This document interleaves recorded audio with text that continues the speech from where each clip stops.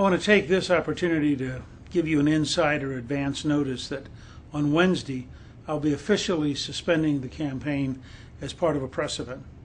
I wanted you to know first because your help was vital. We had nearly 180,000 people who donated to the campaign.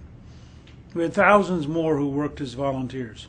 We had 2.5 million voters, all coming together at grassroots level to try to fight for a better American future. Because of your help and your support, we were able to put up a terrific campaign. And I want you to know that Callista and I are both very grateful to everybody across the country, people who walked up to us and told us they were for us, that we're in their prayers, that they want to do everything they could to help. The issues are the same. We're still faced with a tremendous crisis of our country's future. A re-election of Barack Obama will be a genuine disaster. And all of us have an obligation, I think, to do everything we can to defeat Barack Obama.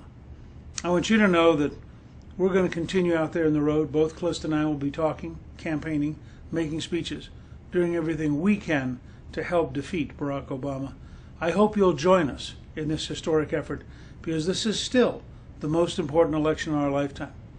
But I wanted to thank you personally and let you know that when we do announce officially on Wednesday that we're suspending the campaign, it'll be with great thoughts of those who were with us side by side all these months. And I want you to know that without you, none of this would have been possible. Thank you, and I look forward to working with you for a better future for America.